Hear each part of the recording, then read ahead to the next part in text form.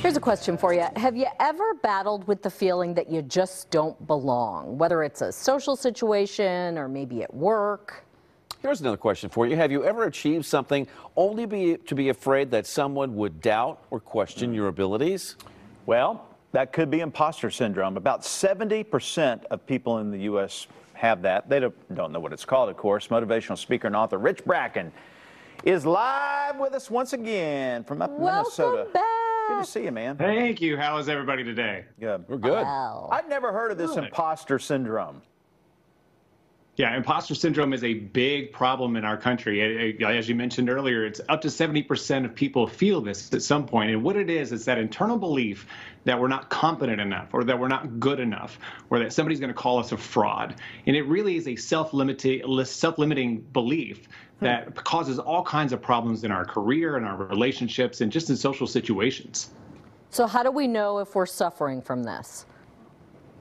So if you constantly find yourself in that mentality of, I shouldn't do this because I'm not good enough, or this isn't going to be good enough, or people don't want to hear what I have to say, or you get into an analysis paralysis. I've had that happen to me, where you get so caught up in what other people are going to say or think about what you contribute to the world that you just don't do anything. So it's really understanding that that voice is only inside your head and it's not anybody else's thoughts. So moving forward is the most important thing to do.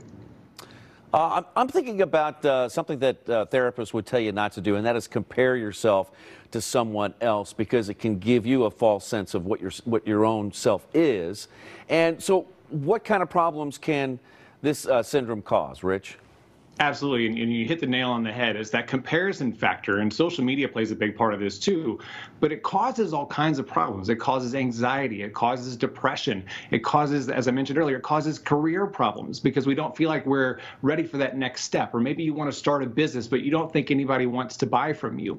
Or if you're in a relationship and you don't feel like you're good enough, or you feel like you're limiting yourself in some way, this is going to limit your ability to succeed, the ability to be happy, and the ability to achieve happiness in a long-term sense. So stop using that voice inside your head. Stop giving that voice that real estate to keep you limited. You need to do a Stuart Smalley. I'm good enough and I'm darn well worth it. Are there different types of this, and do you have examples?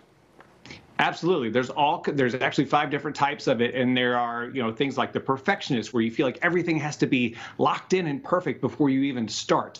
There's the expert. There's somebody that has to know everything before they get going. So you do constant research and you wind up spending more time in research than actually doing something. There's all kinds of different types of imposter syndrome, and really all it comes back to is understanding that you are ready, understanding that that little small step is better than nothing at all, because all of these symptoms and all of these characteristics keep you at bay. They keep you from moving forward, and they keep you from doing the thing that you really should be doing.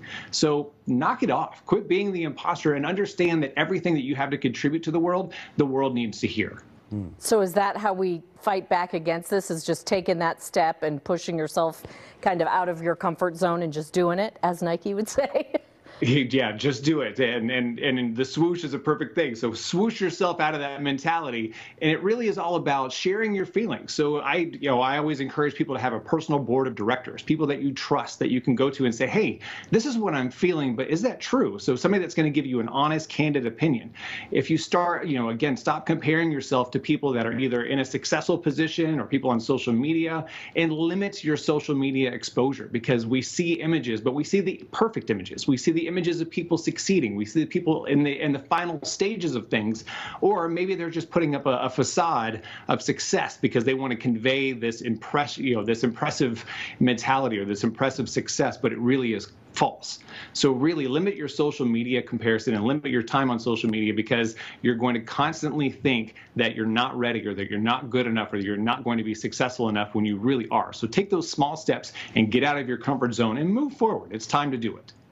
I find it odd that 70% of people struggle with this. You know, honestly, there are some studies that say it's up to 82%, but it's not somebody that it's not a constant debilitation. It's those little voices in your head. Everybody has experienced it at some point, and in small ways. And it's, you know, I may not want to say this because I may think that somebody's going to call me, you know, a fraud, or you know, doubt what I'm about to say, or you know, nobody wants to hear what I think. Nobody wants to hear my opinion on this. That's a small case of imposter syndrome. So it's not constantly debilitating, but it's that self-doubt that we all struggle with at some point. At least 70 to 82% of us do. You definitely have to know who you are and what you stand for. 100%. Understanding all of those characteristics about yourself and owning it and not being afraid of it. That is the core of understanding how to get past imposter syndrome. Thank you so much. Good to see you, Rich. Good to see you, Rich. You can connect with Rich on social media or check out his podcast. Go to richbracken.com. Bogo?